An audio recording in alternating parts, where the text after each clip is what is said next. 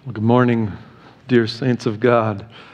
Covet your prayers just with all the smoke and asthma. I'll see if I can get through to the second sermon this morning. But I want to welcome anyone visiting. Glad you're with us. And live stream, anyone with us there, we are grateful to have you. So as a church, we're studying through the book of Romans. If you want to turn there, we're going to be in chapter 4. Last time we were together in Romans, we finished up Romans chapter 3, and then we pulled out and Ray preached on unity. And last week we looked at Hebrews 10, that here we have no lasting city. So we will look this morning, begin laboring again in the Word of God back in Romans chapter 4. So may He grant us grace in believing the truth we're going to look at. This chapter, Romans chapter 4, has been called the logizomai chapter, and that's the Greek word that means imputation, to credit to someone's account.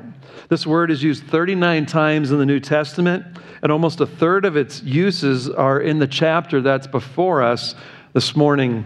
So my prayer is that logizomai would not just be a Greek word or a theological term, but that it would overtake our minds and our hearts, and that we would be blessed in believing as we understand this beautiful truth that God has done.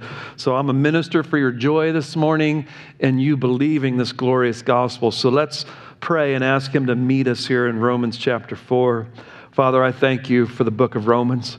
I thank you for what it's done throughout the history of the world. And God, I pray that it would do that in our hearts this morning. Lord, I know there'll be some who will hear my voice that have never ever surrendered to Jesus Christ. They've lived in the church and they've been moral their whole life, but they've never come to surrender to what we're going to look at this morning. And so I pray that you would work deep in hearts. And I pray that the believers, that our hearts would soar with the grace of God, that you would credit righteousness to our account. God, meet us. Let this now be a time of worship together. We pray in the name of Jesus Christ. Amen. Romans chapter 4, I just want to kind of briefly review again and set the context. Chapters 1 through 3 is the Paul showing us that we are all under his condemnation, whether we are moral or immoral, whether we've grown up in the church or outside, we are all under condemnation, Jew or Gentile. The wrath of God is upon us for sin, our own sin, the sin of Adam, and we inherit that. And so we come in this place where we can't get out. There's nothing within us that can get out of that place. And so we were journeying and we came to Romans 3:21. But now God has done something in Christ to rescue us from that. And it's a perfect salvation. It's sufficient. Christ has come and obeyed. We learned He redeemed us from our bondage. He propitiated the wrath of God off of us, and we are now vindicated. We're justified.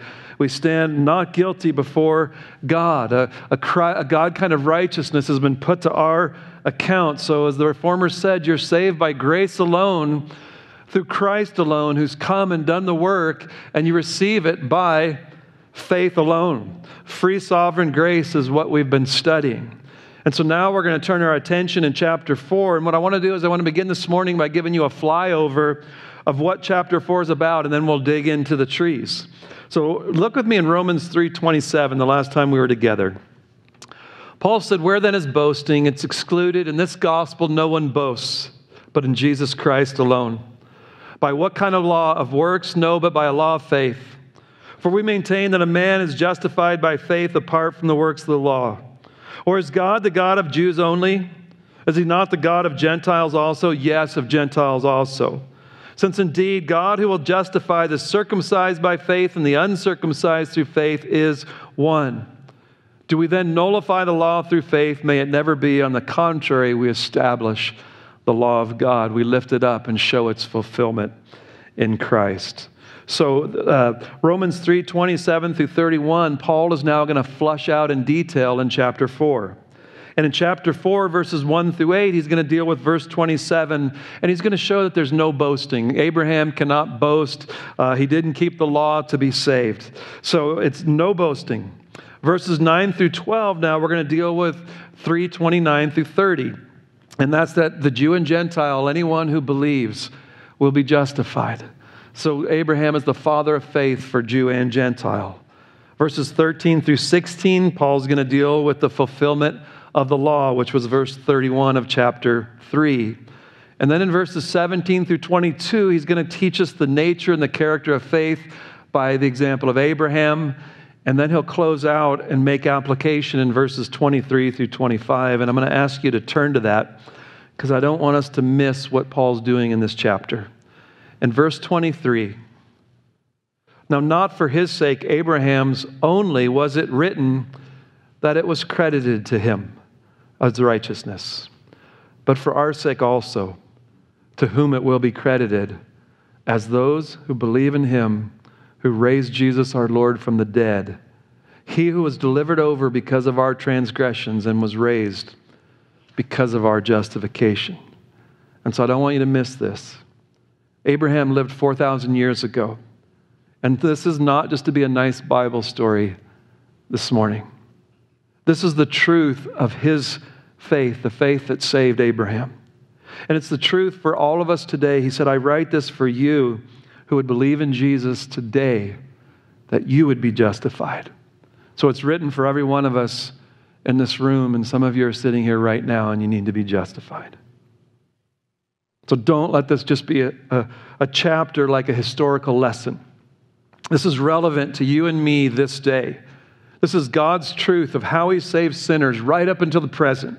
It abides from generation to generation to generation. We're living in a crazy time. I've never seen anything like this in my lifetime. It just feels like the whole world's gone mad. And I want you to hear this morning. In the middle of it all, God's truth abideth still. This salvation does not change. 4,000 years ago, same this morning. Romans 4 is for us today. A God kind of righteousness will be credited to your account if you believe today. If you believe this gospel, it'll be credited to your account. Right in your account, the ledger of Ken Murphy can be made full by this gospel. In Philippians 3, Paul said, my ledger was full of manure. The Greek word for loss is manure. All I had in my righteousness account after everything I tried and worked to be religious and moral and good and keep the law was manure. And this morning, God's saying, I will actually take the righteousness of Jesus Christ and impute it to your account. I'll give you that righteousness that has manure in it this morning. And so what is Paul doing in this chapter? I just want a little overview. In the Old Testament, you got three characters that stand head and shoulders above the rest. You got Abraham, the father of the nation that God called out, and he made a covenant with him. You got Moses, who gave the law, and he led them out of a 400-year bondage of slavery. And you got David, the shepherd king, who defeated their enemies and established the kingdom. And Paul's going to bring all three of those in this chapter, chapter 4. Why? Paul's just laid out the glorious gospel that we received from God, that he received from God in verse 1 and 2. He's now going to take on the Jewish antagonist who's going to say, what is this gospel? Are you just throwing out our whole history of Moses and David and Abraham? Is it just gone? And Paul's going to show us the most beautiful truth in this chapter, that this gospel is how God has always saved sinners. I want you to get this. God has saved sinners the same way through all of history since Adam sinned. It's not a new gospel. It's fuller, it's colored out, but God has not changed. I'll prove to you from the heroes of your history is what Paul's going to say. It's always been through grace alone, through faith alone, has always been God's message and his design. And so Romans 3:21 through 31, you're saved by grace through what Christ has come and done on this earth by faith alone. It's not new. Go back to Romans 1:2. There's a gospel he was set apart for, which he promised beforehand through his prophets in the Holy Scriptures. Romans 1:16, I'm not ashamed of the gospel. It's the power of God for salvation to everyone who believes, to the Jew first, also to the Greek. For in this gospel, the righteousness of God is revealed from faith to faith, just as it is written, the righteous man shall live by faith, as he quotes Habakkuk 2:4. And then in Romans 3:21, but now, apart from the law, the righteousness of God has been manifested, being witnessed by the law and the prophets. The law and the prophets have witnessed and told us of this gospel that we're going to look at this morning. And so I want you to see that this is not a new religion. This is not a new message. It's fulfillment of Moses and the prophets and the Psalms. Abraham said he longed to see my day, Jesus. Jesus said, if you believe Moses, believe me, because Moses spoke of me. And so my first witness that Paul's going to call forward is Abraham, the father of Judaism, and listen to this, the father of faith. So what do you think would be, excuse me. We're going to get through this. What would be a Jew's first thought to what he would have just heard then? And he would have said, Abraham. Abraham obeyed God. He came out, he offered up Isaac, he was justified by what he did. And I just want to give you a little history of how the Jews thought about Abraham when Paul's writing this.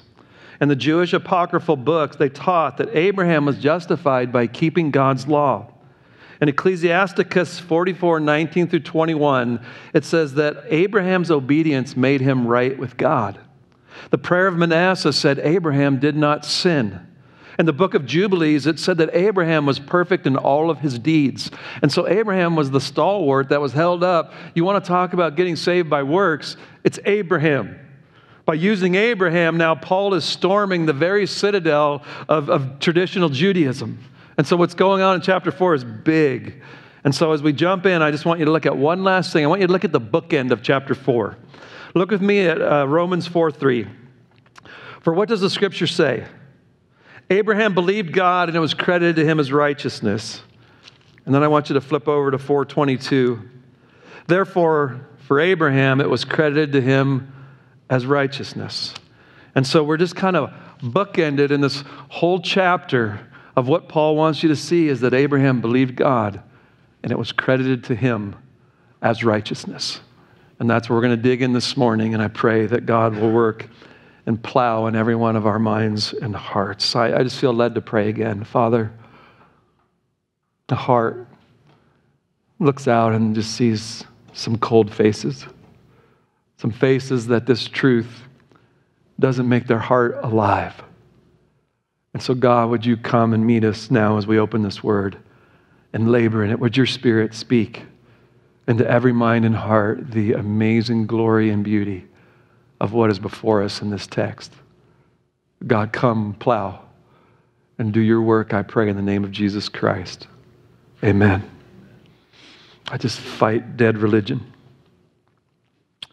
This morning, our outline is we're going to look at three aspects of Abraham's righteousness. In verses 1 through 3, we're going to look at the imputation. In verses 4 through 5, he's going to now clarify it. And then in verses 6 through 8, he's going to prove it with David. And as much as I tried, I just couldn't get that done. So next week, we're going to look at David in verses 6 through 8. So just 2 points in our outlines this morning. So the first aspect of Abraham's righteousness we're going to look at is imputation. And I want you to begin with me then in verse 1. What then shall we say? That Abraham, our forefather, according to the flesh, has found. What should we say? What did Abraham find? What is his experience with how he got right with God? What did Abraham learn? How did he get this relationship with Almighty God? And so I just want to look at Abraham, the father of the Jewish people. In Genesis 17:5, God said, "No longer shall your name be called Abram, but your name shall now be Abraham, for I will make you the father of a multitude of nations." Abraham, fatherless.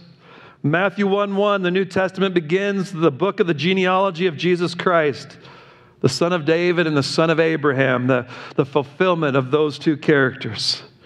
So if Paul can show that Abraham is the father of the faithful, and that he came into a right relationship with God by faith and not by any good works, he's got him. The argument's won. Paul's whole case is won or lost right here. So in verses 1 through 2, there's nothing according to the flesh that is good in Abraham.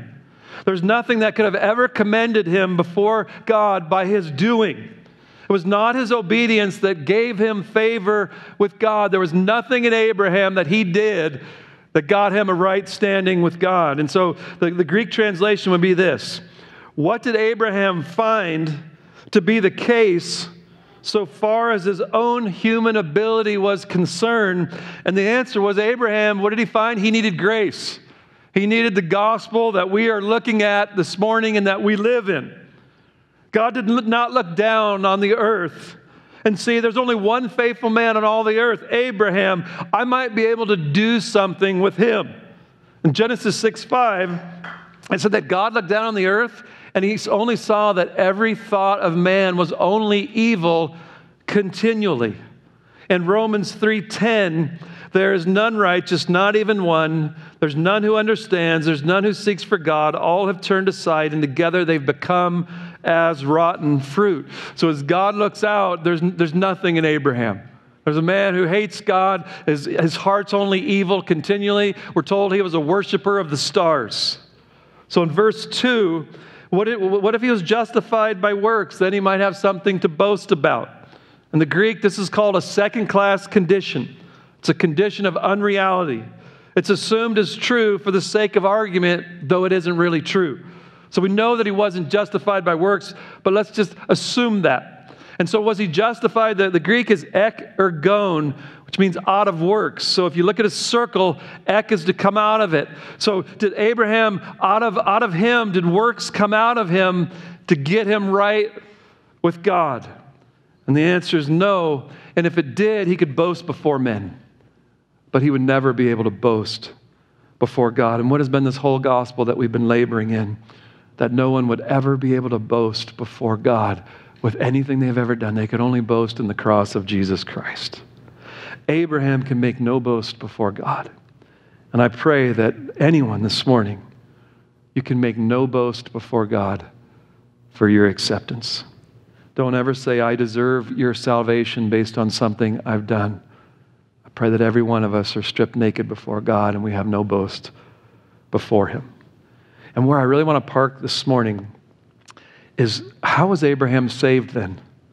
What can he boast in? Let's take a look at this and try to understand it. So come with me to verse 3. And verse 3 says, what does the Scriptures say? I love that. What do the Scriptures say? That is the only thing that matters this morning. What does the Scripture say about our salvation? I don't care what anybody else says. I don't care what any teacher or preacher, council, tradition, catechism, or pastor. I do not care what anyone else says. What does Scripture say? What a great place to start. What do the Scriptures say about how I can be right with God? And this is what killed many in Paul's day. They had the Scriptures. They had them, and they began looking at man-made rules and traditions, and they twisted things and slanted to where they ended up believing that Abraham was justified by works. And they have the same Scripture that we're looking at this morning. Abraham believed God, and it was credited as righteousness. What do the Scriptures say? Don't get away from them. Don't drift. Don't let false teachers lead you away from what do the Scriptures say. I read an article this week that 70% of professing Christians in America believe that you get right with God by things that you do. A booksellers convention a long time ago in Anaheim, they went around interviewing everybody and saying, what is justification by faith in Christ alone? And I listened to answer after answer. And they said 2% could answer what is justification by faith in Christ alone. We've lost what the whole Reformation was built on and this whole gospel that we'll look at this morning. What are you basing your salvation on? What do the Scriptures say? And I want you to hear this. Your soul is eternal, and your soul is going to live forever. It's going to live forever. And are you going to base your eternity on what man says, or worse off, on what you think? Or what sounds good, or what you think is fair? Will you base your eternity on anything else besides what does Scripture say? What does God say about salvation? So I pray that you would throw down anything else, but what does God say on such an important thing as to where you will spend all of eternity? And you can say, I don't care. And this morning I'm asking you to care about a soul that lives forever. In one or two places, in eternal heaven or eternal hell. The two are as extreme opposites as possible. And I would that everyone would be saved from the wrath to come. By what does Scripture say? Abraham believed God, and it was reckoned to him as righteousness. That's your memory verse. I pray that every little kid in our church, and even adults, would memorize such a simple verse. Abraham believed God, and it was reckoned to him as righteousness. That's what we're going to look at this morning. So Paul's quoting from Genesis 15:6.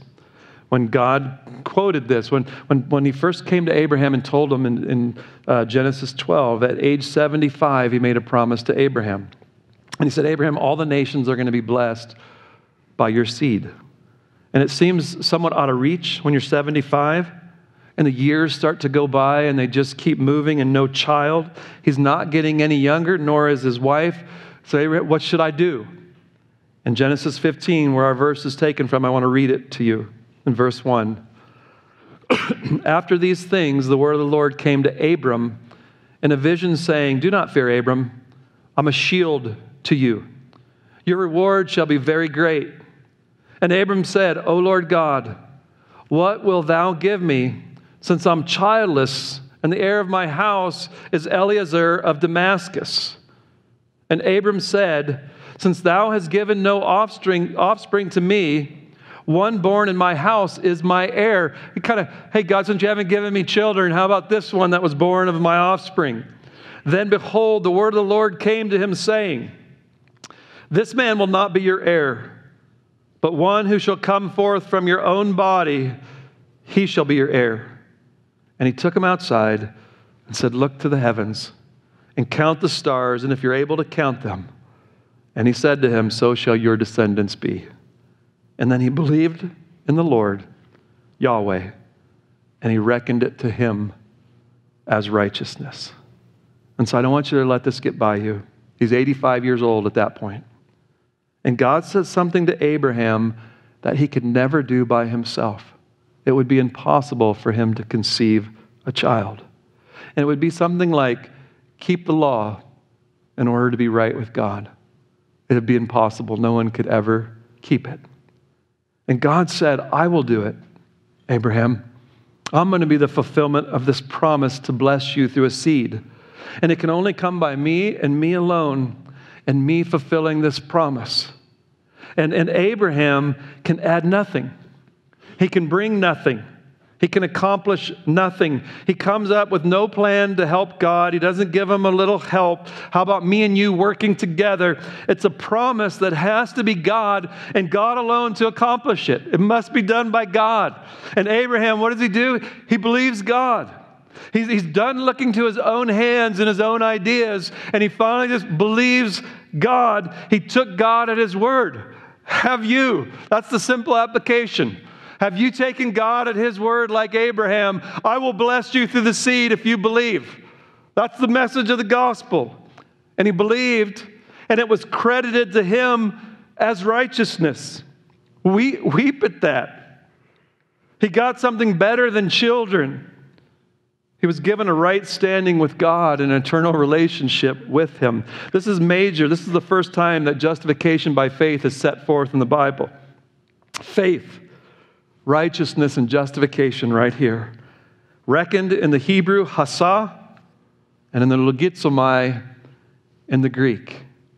It's a bookkeeping term from accounting, and it's an actual transaction, and it means to put to someone's ledger, to credit it to their account. It literally means to impute. So what is this saying?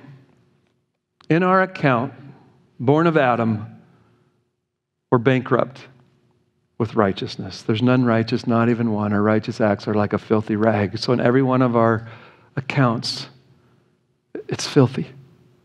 It's manure. It's nothing.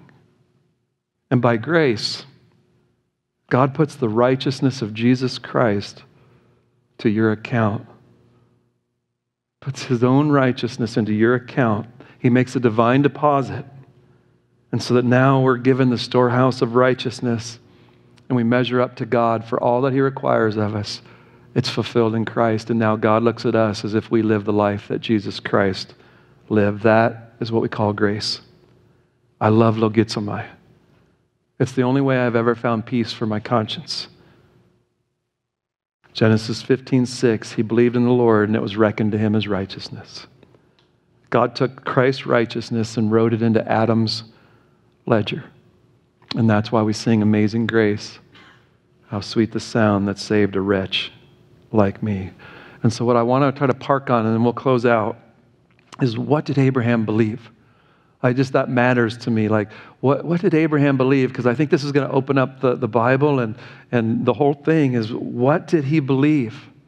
The text doesn't say, because I had people, all you have to do is just believe that God said something, and you're saved. And I want to show you that what we're studying, and this is the way God has always saved sinners. So what did he believe? The text doesn't tell us all the way. We're just told that the ultimate object of his faith was God. And we're left in the dark to the very specific content. And I'll just help reveal then what we do know. And in Genesis 12, I want to read it to you. The Lord said to Abram, "Go forth from your country, go out, and from your relatives and from your father's house to the land which I will show you, and I will make you a great nation, and I will bless you, and I'll make your name great, and so you shall be a blessing, and I will bless those who bless you, and the ones who curse you I will curse, and in you the families of the earth shall be blessed," the nations. And then in Genesis 15, I've already read the rest of it. And so it's hard to say from these verses in detail what was said. But what I want to do this morning is that there is more detail to this verse. And this verse is quoted 3 times in the New Testament. And it's in Romans 4:3, where we're at this morning. It's in James 2:23, which is kind of a different idea of being justified by the works that you're going to perform, which is going to be Romans 6, where we will move. But the other place is Galatians 3:6. And in Galatians 3:6, he's going to help us, and by the Holy Spirit, flush out more of what was going on and what did Abraham believe. And so I want to take a look, if you'll flip over to Galatians 3. Galatians chapter 3, where Robert read this morning. Galatians 3:6. Even so, Abraham believed God, and it was reckoned to him as righteousness. I hope that sounds familiar. So Galatians, Paul's preached to the people in Galatia, which is Turkey. His first missionary journey was described in Acts 13-14. He taught that salvation from sin does not come by keeping the law, but by the work of Christ. The Galatians understood it, believed it, baptized, began to live for Christ. Sometime later, the Jews came to Galatia from Jerusalem. And they come and they start spreading a false teaching. And they said it's not enough just to believe in Christ. You need Moses as well. And so it's faith plus circumcision. You got to be circumcised to be brought into the people of God, and you got to keep some ritualistic requirements and certain parts of the Mosaic law as well in order to be saved. And Paul said, you add anything to Jesus Christ, let him be anathema. Let him be condemned to judgment. You add anything to Christ plus anything, he's saying, anathema, be done. And so Paul's letter then is his response. In the section we're in, he's restating and arguing the gospel. I want you to look with me in Galatians 3:8. The scripture, foreseeing that God would justify the Gentiles by faith. So the Old Testament, it's already foreseeing that God's going to justify us Gentiles by faith, preached the gospel beforehand to who? He preached the gospel to Abraham. The gospel was preached to him saying this, all the nations will be blessed in you. The nations are going to get blessed by you, your seed, Abraham. And verse 9, so then those who are of faith are blessed with Abraham, the believer. So the ones who will believe what Abraham believed, there's the gospel. You're going to be blessed, whether Jew or Gentile. You'll be sons of Abraham because you have faith. And then jump down to Galatians 3:13. Christ redeemed us from the curse of the law, having become a curse for us. For it is written, cursed is everyone who hangs on a tree, in order that in Christ Jesus, the blessing of Abraham might come to the Gentiles, so that we would receive the promise of the Spirit through faith. And so Abraham in verse 8, he believed the gospel. Abraham heard the promise of the land and earthly seed, and he believed him. But what gripped his mind and his heart, we're told, as the gospel was preached and the promise of salvation. And I get this in Hebrews 11:10 by the Hall of Fame of Faith. It says that Abraham was looking for the city which has foundations, whose architect and builder is God. He's not just looking for an earthly land. He knew enough, and he was looking for the heavenly Jerusalem, whose architect and builder is God. I love what Jesus said in John 8:56. Your father Abraham rejoiced to see my day, and he was glad. Abraham looked forward to some work of God and delivering the fallen human race. And I believe that Abraham believed in the coming of Christ specifically. And the reason I say that is in Galatians 3:16. I want you to catch this. Now the promises were spoken to Abraham and to his seed. He does not say and to seeds, plural, as referring to many, but rather to one, and to your seed, that is Christ. So Abraham, you're going to be blessed through a singular seed. It's said 3 times in Genesis, singular. And he's saying Abraham got that. And there's going to be a coming Messiah, and all the nations are going to be blessed from a seed that's going to come from you. And that's why Jesus had to be shown to be a son, heir of Abraham. Abraham saw the promise of blessing through a singular descendant of Abraham, and Abraham picked up on this, that they would come through Christ. And so Abraham did not know his name. He didn't know all the details of crucifixion and all the things that would come, but he was looking for a coming Messiah that God would bless the nations through. And through the channel of his faith, God declared him a justified person. Abraham believed God, and it was reckoned to him as righteousness. Logizomai, the credit side of the ledger, was righteousness. And I want you to hear this. This phrase is, logizomai is in the aorist.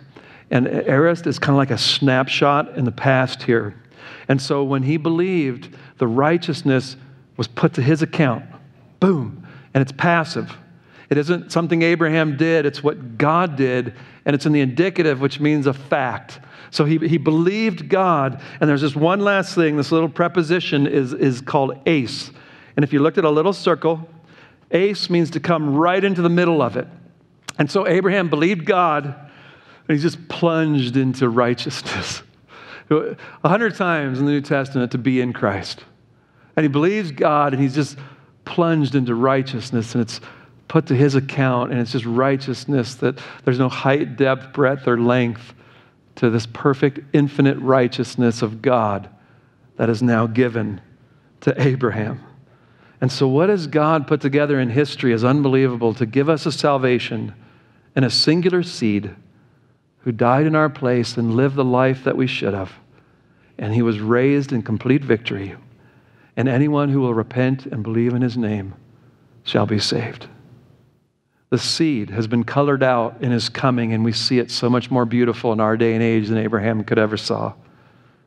The one who believes God, though, that Jesus Christ has done this, it will be reckoned to him as righteousness.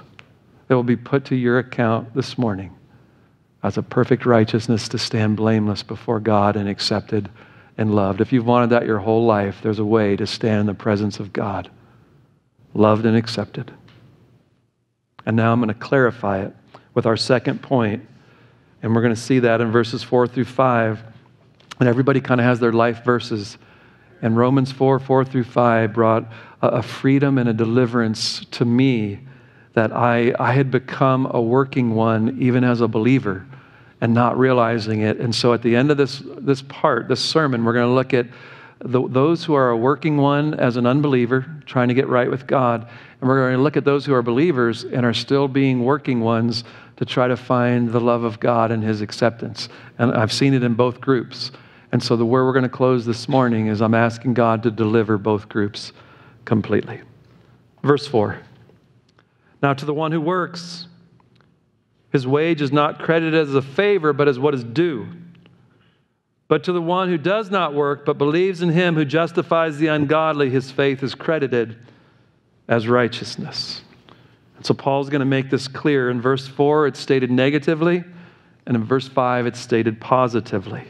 So as we look at verse 4, there's a very simple illustration that he gives us. And he begins with a participle. And it's a present tense participle, and it's called a working one. So the one who's a working one, what he gets, he says, is not according to, the Greek word is charin, which is where we get the word charis, which is the beautiful word grace. So, but there's a contrast called Allah, but rather what is his due. So if you're a working one, and what you get will never be grace, it'll be what you earned, what you deserve. And so working to earn God's favor and his acceptance and going to church and doing everything you can, obeying your parents and all of that, he's saying if that's you're not going to get the gospel. So the example is, if, say I hire, I don't know, who wants Rick Hallahan. Oh, hi, Kai. Hi and Kai.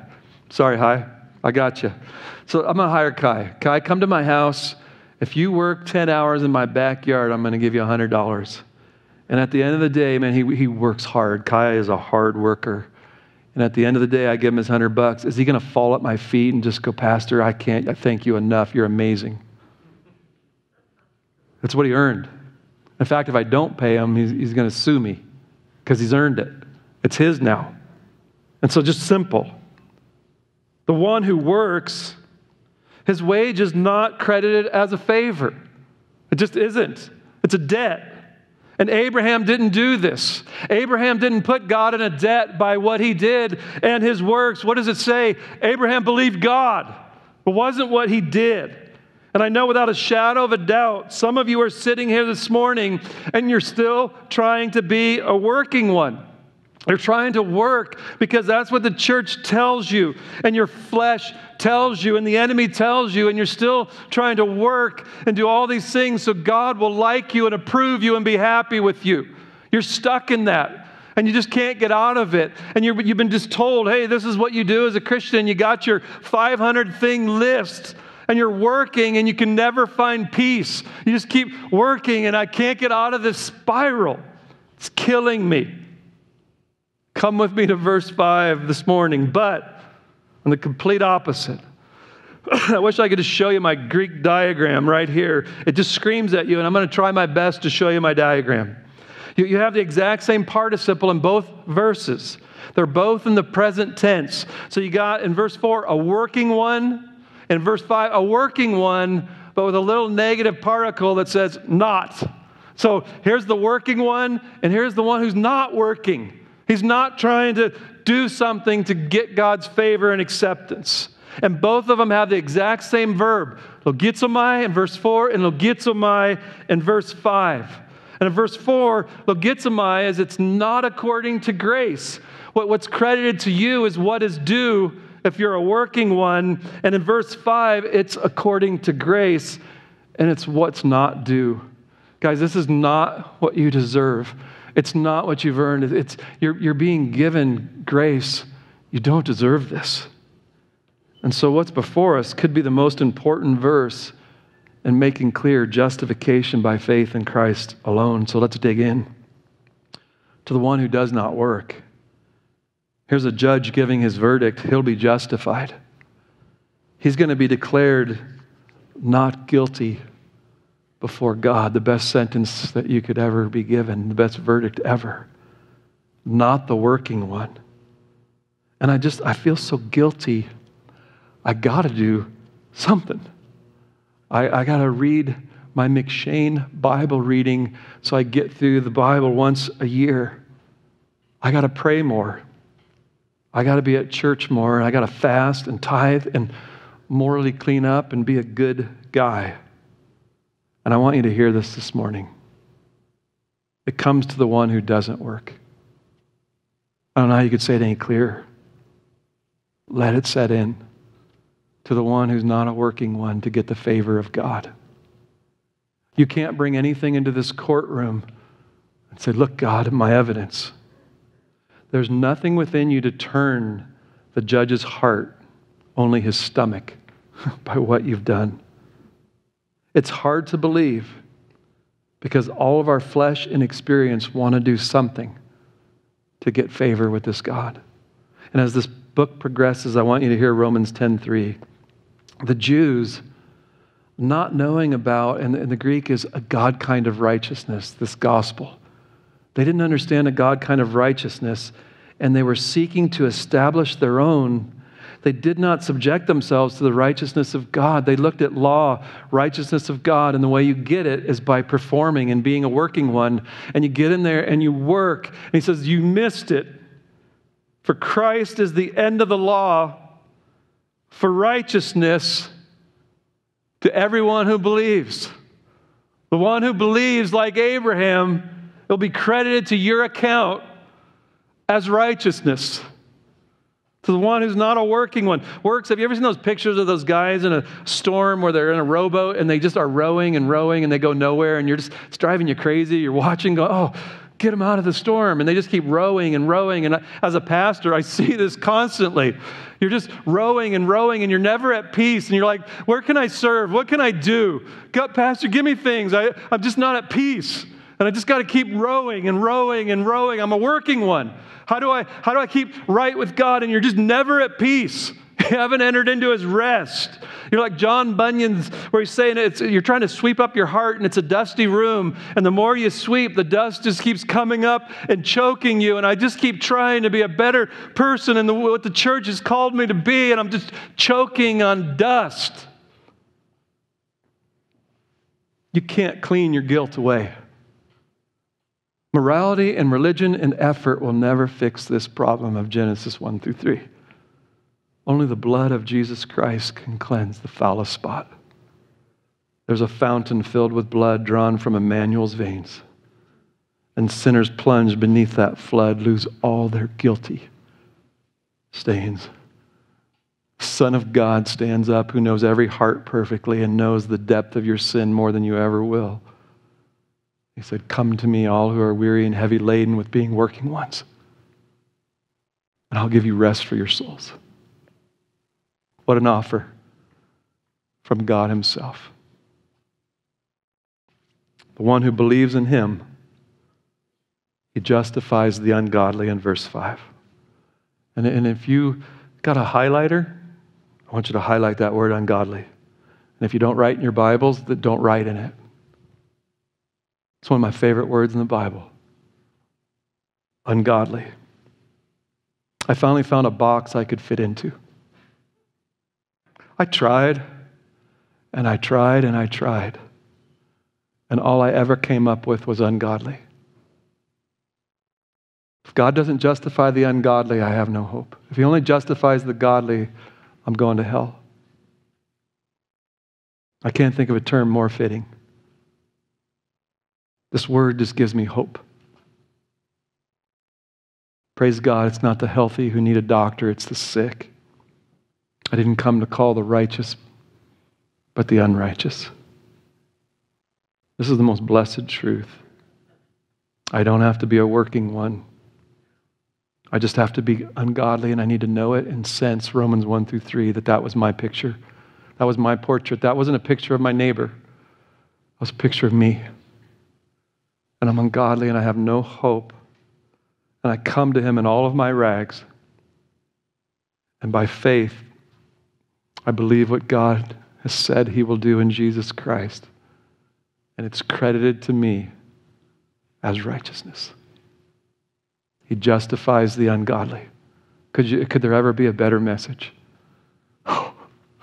It just establishes missions and evangelism. And this is it. This is the best message ever. And I don't want any of you to come short of the grace of God this morning. It says his faith is reckoned as righteousness. And the last point I want you to get, it doesn't say his great faith is reckoned as righteousness. It doesn't say his theologically deep and informed faith is credited as righteousness. It could be the size of a mustard seed. It could be a child, a little 2-year-old that looks and believes. And by grace, this will be put to your account, the perfect righteousness of Jesus Christ. And you're like that little Gentile lady who said, Jesus, just give me a crumb from your table of mercy and it will be enough. All I need to do is just glance at Christ. It doesn't matter how, if you got double vision, cataracts, all I do is I look at this Christ and believe, and it will be reckoned to you as righteousness. And now God the Father looks on me the same way he looked upon his own Son. This is my beloved son or daughter in whom I am well pleased. And now he loves me because I'm in Christ to the same degree he loves Christ. So it's not your fruit, it's not your goodness, your love, it's your faith. And I don't know how to say it any clearer, it's finished. Tetelestai. And the one who believes that righteousness will be put to your account. And so I close with the unbeliever who's still trying to clean up your life and be a better person. Go to church. This morning I'm asking you to quit being a working one. And I want you to believe what God has said is true in Jesus Christ. And God wrote this, that Abraham was justified when he believed, so that this morning, if you would believe, you likewise would be justified by God and declared not guilty and accepted in his presence. And I pray for any believer who did what I did. And I slowly was just trying to change my life, and I wanted lordship, and I just wanted him to have every bit of my life, and I just kept trying. I remember I used to get up at 4 a.m. and read Psalms for 3 hours, saying, God, don't let my mind drift in worship this morning. And I'd come in here and my mind would drift in worship again and again. And I just so badly wanted to please God, and I couldn't enter into rest because I just felt like I wasn't doing enough. And I had it all backwards. I thought that if I did enough, I could rest in Christ. And this Bible says you rest in Christ, and he'll begin to let fruit flow out of your life that you could have only hoped or dreamed. And so I'm praying that every one of us, if you're a working one this morning and you are sitting here in guilt and shame that I just can't do enough, I want you to lift your eyes again by faith and believe this gospel. And to know that it will be reckoned, it's been reckoned to you as righteousness, and that I'm accepted right now as perfectly as I will be if I did a million good works. I'm only accepted by the works that Jesus Christ did. And that's our foundation of sanctification and holiness that we will journey. But if you don't have this foundation, you will always become a working one, and you'll put yourself back under a yoke of slavery, and you'll bring yourself under the law again, trying to get God's approval by what you do. And I'm telling you, I've watched this for 30 years. It doesn't work. And I want you to be set free in the glorious gospel of Jesus Christ as believers. To quit trying that. And you know what I love about the fruit of the Spirit? Love, joy, peace, patience. He gives the whole list. And he says, against such things there is no law. And we all come to the fruit of the Spirit, and it's our new 10 commandments. And I'm going to work at having more joy. I just need to be more joyful. I need self-control. And you just start working at it. And the whole thing is it's a fruit. There is no law to produce it. You can't go create it. It's going to come out of faith in this gospel and the fruit of abiding in Christ. And it's going to begin to come out of you as you believe what I'm talking about. And you're going to begin to be filled with love because you know God loves you. And you're going to be full of joy because there's a God who loves me, and I have peace with God. And I'm patient now because I have everything in Christ. And the one who believes this, the fruit is going to be abundant. But the one who looks at the new 10 commandments, you're going to just keep being a working one, and you're never going to become what Jesus Christ has saved us for. So all that's for free. Any questions? Abraham believed God, and it was credited to him as righteousness, and that was written not only for him, but for us this morning who will believe. Best news I've ever heard. Let's pray. Father, I thank you for this glorious, sweet, wonderful gospel. I thank you that it's always been by grace through faith. Lord, everyone who either looked at those sacrifices and knew that one was coming. Abraham knew a singular seed was going to come and save the nations. God, they believed you at your word, that you would send one who would crush the serpent's head. And so I thank you throughout history that it's been those that you gave eyes to see and believed, and you justified them. And God, we thank you that even now, those of us sitting here who will believe you, that you will justify us by the work of Jesus Christ, that we could be declared not guilty and have perfect righteousness in our account. And next week, all of our sins put to another's account. Oh God, thank you for grace. We have nothing to boast in but the grace of Almighty God through Jesus Christ. We worship you this morning. And it's in Christ's name that we do pray. Amen.